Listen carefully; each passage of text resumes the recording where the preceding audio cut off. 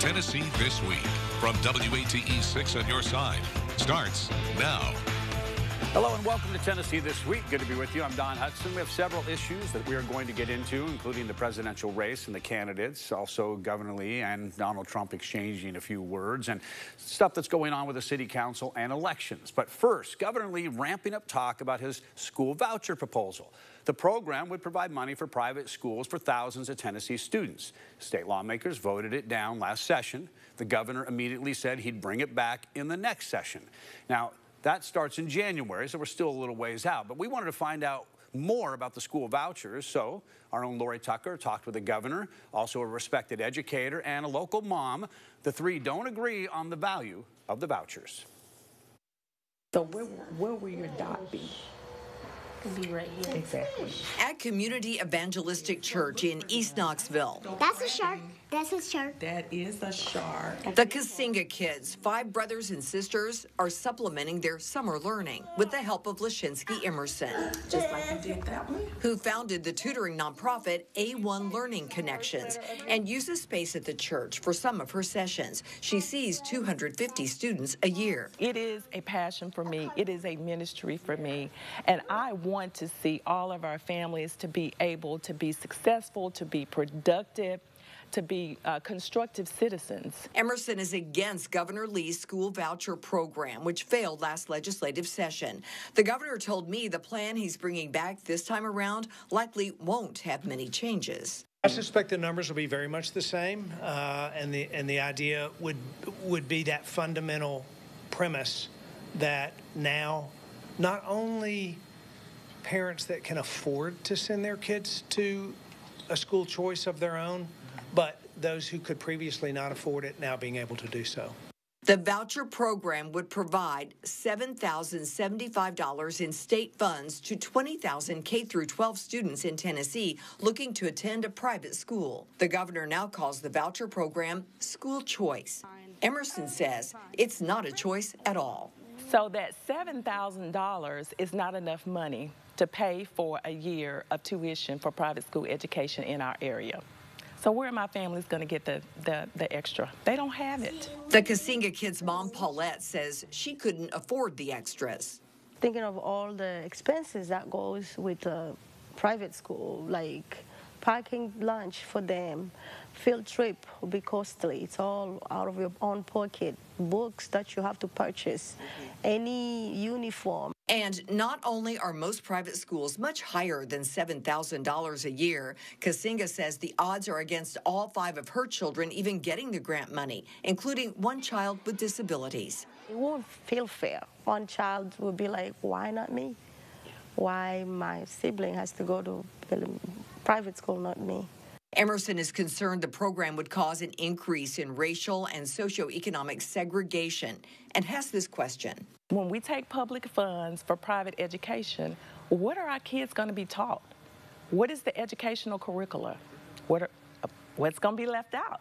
Back at Community Evangelistic Church. We're a community church, and we're concerned about our community. Its pastor says knowing the families he serves and school vouchers not providing a full ride to private schools, where's the benefit? Aren't they already paying for the education system through their taxes? Now you want to encumber them by paying for public schools as well as private schools. That's my concern. What do you say to critics of this? Well, you always have critics, and changing the status quo is hard. And we have had status quo for a long time. But we're seeing that change across the country. There is a growing awareness that parents know best, and we ought to empower parents to make those choices. All right, so let's talk about this. And joining us today, our WATE political pundits, Courtney Piper, Craig Griffith, and Michael Covington. So vouchers, now it's going to be round 2, I guess, maybe round 3, who knows how long. How much is the plan going to have to change for it to actually pass this time around? Well, I don't think that our recent elections changed the equation for vouchers in the state legislature that much. There were some people that were opposed to vouchers that lost, but there were also some voucher supporters that lost. Right. So I don't know how the dynamics, the vote count has changed. But the issues with the voucher program are the same as now as they were before the election. There's still the issue of taking that money away from public schools, even though they say that money can't go, that this will not be money that comes from public schools. But you know, somewhere in the pot to pay for it, public schools could have gotten more money. Secondly, there's the resistance from the rural counties who feel that they're going to be required, rural county school boards, who feel they're going to be taken into having a lot of accountability for the success or failure of their students, whereas the schools that the vouchers can be used in do not have those same requirements for accountability. So I don't see where the dynamic has changed. And of course, there's the main issue, $7,000 doesn't cover many private school fund tuitions. So you have to make a lot of changes, in my opinion. And Courtney, is the governor, I mean, on the surface, is he trying to do something to make education better, but maybe some people say, yeah, this isn't the way to do it? It's completely misguided. The argument that vouchers offer parents a choice is just not accurate. Parents already have a choice. They already have the choice to send their kids to public school, to private school, to homeschool. That already exists. Framing this issue like giving parents money that would enable them to send their kids to private school, also a false argument, because ultimately those private schools can tell students, no thank you. You have special needs that are too great, we don't like your disciplinary record, your grades aren't good enough, you are rejected from attending this school. Furthermore, they cannot welcome you back for the next school year. So private schools are not offering parents a choice because ultimately the private school has a say in if they will accept you or not. And Michael, how do you see this? Because there clearly are some schools that underperform, that need help. We get these gradings of our schools, and not just here in Tennessee, all over the country. But how do you see this plan? Is that what it's trying to attack? Is it going after those to make sure that those kids don't have to go to a school that maybe underperforms? Exactly. The voucher system will work. The voucher system will pass eventually. The parents of the young people that will be leaving public school and going into other learning situations will be responsible for the difference between that $7,100 and whatever the balance is. That's their responsibility. It's disingenuous for folks to think that they should assume responsibility for a parent's assumption of that amount of debt or that amount of cost. It's not anyone else's business. If the voucher program passes, and it will, when it does, those parents who have needed an opportunity to get their child out of underperforming schools or out of public schools, period, which are not as desirable as public school proponents would say it is, as soon as it happens, those parents are going to make the arrangements necessary to get their child where they think their child can perform best and get the best education. But the buck does not stop with the parent with a private school, because the private school can reject that child for any reason whatsoever. Unlike a public school system that has to take every child that walks through their door, regardless of their background, regardless of their socioeconomic status, regardless of what special needs they might have. Private schools have the ultimate say in whether they will accept or reject a child. That has nothing to do with the parent. Now, obviously, I'm not trying to really argue here so much as that I worked in a school system when I was a substitute teacher, and there were alternative schools. There were kids that were being removed from school and told, you can't come back here, and so they do go to alternative schools. But they're still in the public school system. They're not saying the public school system cannot reject students and say, you are not welcome at Knox County schools, for example. They can't do that. They can say, you're going to an alternative school, you're going to this school, you're going to that school. With a private school, we'll just throw out Webb or CAK. If your grades aren't good enough, if your needs are too great for special education, they can say no thank you. Michael's saying it will pass eventually. Craig, what needs to change compared to how it was already presented if it's going to pass, or has a political message been sent because of some of these elections? Well, I think they need to restructure the program that addresses these concerns of the mainly rural constituents, the rural school systems. And in the legislature, the rural legislators control. So until they make it more palatable to those individuals, Frank Nicely got beat up in Straw Plains in the state Senate, and I think he was responsive to the leaders of his local education authority when they were opposed to the voucher program. But again, I think we need to get back and look at what's going to be best for the students. That's the goal. The goal is to have well-educated students.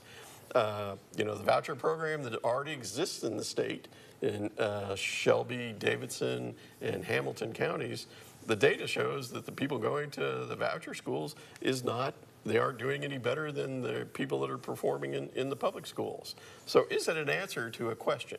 Is it an answer to making our schools better, to making a better educated children in our state?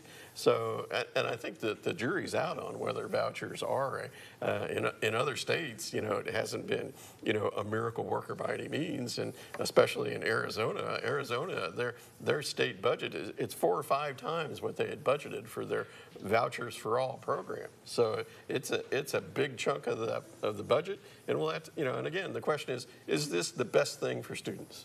Yeah. No, it is not. And we'll find out in January, right? And we'll see, because they had a shot to pass it. They already put it out there. The Republicans controlled pretty much every part of it, but they didn't pass it last time. Don't leave out the benefit of the free market. As charter schools begin to flourish, they'll get into the rural areas. It'll pass. Well, charter schools are totally different from vouchers. Yeah. Charter schools are still public schools run by a private. Vouchers is just, here, you want to go to a private school, here's a check for you. But once you get those options and the charter schools begin to go into the rural areas, it's a done deal. Well, the problem on that is that the people that operate those charter schools don't look at financial viability of those rural areas. It'll be a long time before there's ever charter schools in that area. Well, we'll see. Now that you both have put your guess down on the table. All right, still to come on Tennessee This Week, our panel weighs in on this week's developments in the race for the White House. Stay with us. We'll be right back.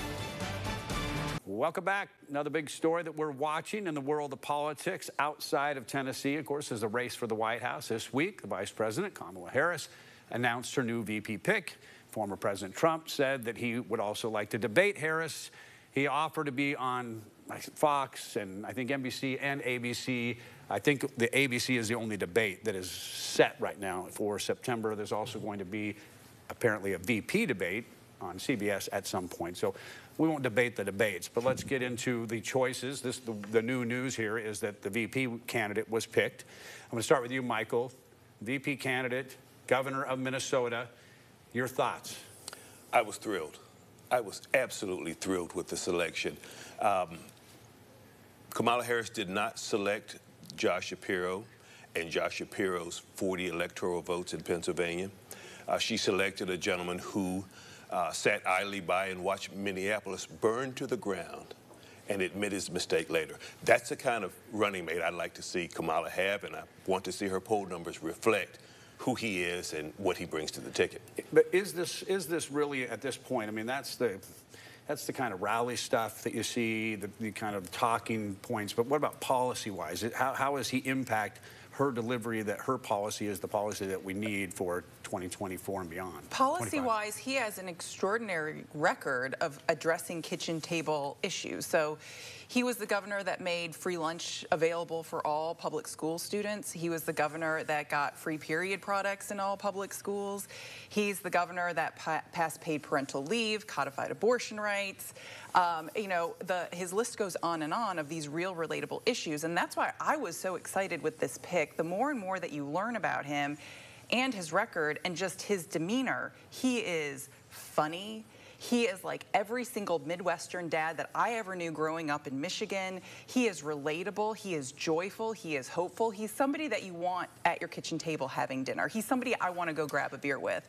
And that's what's going to win this election. And you contrast that with the Republicans, who are on a tear of mean, angry, hateful rhetoric, just calling people names, trashing people, telling us how horrible things are. It's not only and it's Republicans. a nice little contrast. Governor Walz, first time out there, started calling people weirdos. So everyone, well, I mean, saying that somebody is calling a spade is different from saying that, you know, American democracy is in the can and women shouldn't be working and that's what's wrong with our society and blah, blah, blah, blah, blah, put tampons in boys' bathrooms. That's enough to disqualify him for me. He put tampons in boys' bathrooms. That's horrible. Now listen, what's the downside of this VP pick? Well, first I'm going to say this election isn't going to be decided by policies. Okay. I'm sorry, you know, there has been zero discussion of really significant policies. Well, a lot of the surveys say that economic issues are like the biggest thing to people. And so, people are just going to vote on their passion for either candidate.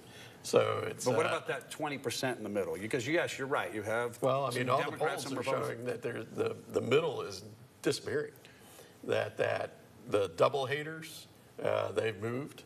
The independent voters are dwindling in number. So, you know, its policy is not going to make it. I mean, it'd be great. You know, I've written a ton of political speeches, and, you know, I've done really great policy speeches, and I've looked out at the audience, and they were all, you know, it's the cultural things that excite people. Right. And now, you know, as I've said on this program many times before, back in the winter, the polls, 3/4 to 80% of the polling showed they didn't want either one of these gentlemen running for president. But that's what we have. So now we have a new entry into that that may satisfy that position of those people who wanted somebody else in the election. They now have somebody else in the election. So we'll have to see how that works in terms of, you know, the polls have moved in the direction of the Democrats, but, you know, it's still early. But, you know, it's only 90 days till the election. Probably less than that. There's probably states that start early voting in the middle of September. Right. And so we're probably, you know, only a month away. And I did look it up just today because, like Rasmussen, some polls, Trump was back up 5 points, back up 2 in this one, statistically tied in this one. So it seems like they got that kind of bounce from the announcement. And, you know, 538, you know, it has it as a virtual deadline. That's what I mean, yeah. You know, you're always going to have the Rasmussen's ones and the Gallups that are outliers, and they don't really even use those in their aggregates. So, you know, I think that there is, you know, here they're starting to define themselves. You have one party that's a bunch of coastal elites, you know, multimillionaires. And then you have the other party where, as Courtney said, you know, that's everybody's pa or grandpa. And he is not a wealthy man by any means. The Wall Street Journal last week looked at the finances of both, you know, the multimillionaire candidate on the Republican side and the Democratic candidate for vice president who doesn't even own a house because he lives in the governor's mansion. Right. So, you know. But is that really the issue? I mean, John F. Kennedy was rich. Ronald Reagan was pretty rich. No, you know, wealth is not an issue. Right. Until you bring it up, you know, and then it becomes an issue. Right. So I think that the coastal elites will have to justify what they're doing, just like the other party, the Democrats, will have to as well. 3 weeks ago, there was no foreseeable path to victory for the Democrats. Right. And ever since the Democrats announced this change, we are now on the offense. Kamala Harris and her team are able to define herself on her team, and the Republicans are having a come apart because they've been put on defense, and we have sucked all the oxygen out of the room. Well, I mean, I don't know. I heard former President Trump had an hour press conference yesterday. One of the issues, and I want to bring this up, each you can quickly respond. Kamala Harris has not really sat down to talk policy with anybody other than about 90 seconds with reporters since this happened. Strategically a good move? Does she need to get out there? Is it going to change if she does sit down there instead of just having these rallies? Because those rallies are rallies, but interviews, you know, sure, I mean, Donald Trump had an hour-long press conference where he had a temper tantrum and a come apart like a child. So if you want to count that as addressing policy issues with the press, we can certainly count that. It's been 3 weeks for her. So I think you're going to see her get more and more, as the campaign goes on and on and on, you will see her continue to weave in those more traditional aspects of campaigning. Michael, your thoughts on her sitting down and actually talking policy versus doing rallies? Kamala Harris has never effectively done that. In any debate that she has been in, and obviously Tulsi Gabbard just destroyed her in the debate, and she got out of the race right after that. When confronted with her record, she has not been a person who has performed well under the bright lights. She has not responded well when confronted. She will not respond well when she has to sit across or stand across from Donald J. Trump. It's just going to be an absolute slaughter. And I kind of feel a little bit sorry for her. I feel sorry for him. I feel sorry for Trump, yes. You know, there's a lot of negative baggage on both these candidates. And, you know, and you can't get into a character counts contest with either one of them because you'll lose. Right. That's definitely not what people apparently care about anymore, is character. All right. Hey, still to come on Tennessee this week, Governor Lee responding to being labeled a Republican in name only by former President Trump. We'll talk about that and more when we come back. Governor Lee now responding to a comment made by former President Donald Trump. You'll remember that Trump recently called Lee a rhino, which is short for a Republican in name only. The governor's response was this. I mean, it doesn't change anything about how I feel about what we're doing or where we're going, and everybody has their own style. The president has his, and, you know, I certainly am hopeful that his style leads to him continuing to lead and be elected, but I can't really explain what happened there.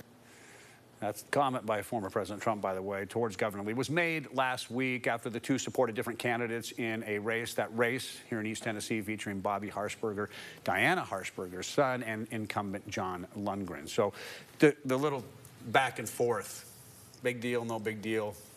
Well, I mean, Lee can't run for office again, so, you know, it doesn't matter whether he has Trump support or not. So I think that it's interesting in the fact that Governor Lee really pushed to have the Republican National Convention in Nashville. You know, he tried to get it. He put money in the budget for it. He was a strong supporter of it. And when the city of Nashville turned down budget funds for the convention, he went crazy. Right. He tried to take away the city's half of the city council, reduce it from 41 members to like 20. He took away the city's authority to appoint their airport authority, took away his authority to appoint to the sports authority. He got back at, you know, for trying to stand up for the Republicans, and now the former president trashes him as a rhino. Yeah, big deal, small deal, no deal. It's classic Trump. Okay. It's classic Trump.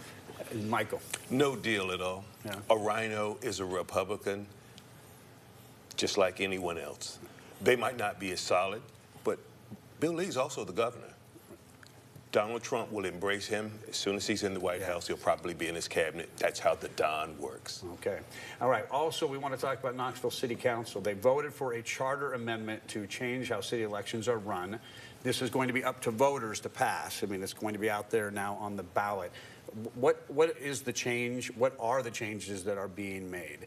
And then how do you think voters will vote on it? Well, I think it's important for folks to know that we have to do this. The state government said we have to change how the city of Knoxville does elections.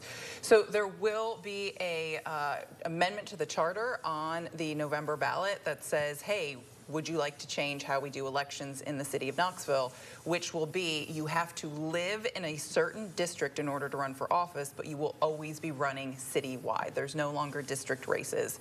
If the voters reject that, then we go to the default that the state set, which is district-only races. Your primary and general will be in your district, and then there can be at-large seats that will always have to be citywide. Of the city council members, how does this affect every single one of them, and does it affect some more than others? Six the districts. Yeah, it affects all the districts, but also what it does is sort of the underlying current here is the Knoxville representative that proposed this change, first of all, does not live in the city of Knoxville. Second of all, is a Republican, and I think her intent was try to get more Republicans seated on city council, but the proposal that was put forth, because the city is bluer, benefits Democrats. So this strategy may have backfired on her. And Michael, how do you see it? I see it as a gradual dwindling of minority representation on the city council. I'm okay with that. The city council is mostly under the thumb of the mayor anyway. So aside from potholes, what difference does it really make? But if District 6 is decided citywide and all the other districts are decided citywide, minority representation on the city council is just going to wither and die. And Craig? Well, it doesn't change a lot, to tell you the truth. Each member of the city council was elected citywide in the general election already. So now instead of having to run in a district in the primary, you'll just run citywide. So, you know, it's, will it change what's going on? You know, this is the way people have had to run since the 60s. Right. So I don't know if it's going to change minority representation on it. The city council has a district representative that's a minority and an at-large representative that's minority for the first time in history. So I'm not so sure it's going to have that drastic effect on minority representation on council. All right. And we have about 10 seconds left. Courtney, you want to add in anything to that? I have nothing else to add, Don. You've said it all. I've Michael, said it all. You got the last chance to talk. Say something. That's what I've Well, got. better be right now because we're running out of time. Hey, we want to thank you for watching. We'll see you next week on Tennessee This Week. The views of guests on Tennessee This Week are their own and do not represent the views of WATE 6 on your side or Nexstar Broadcasting.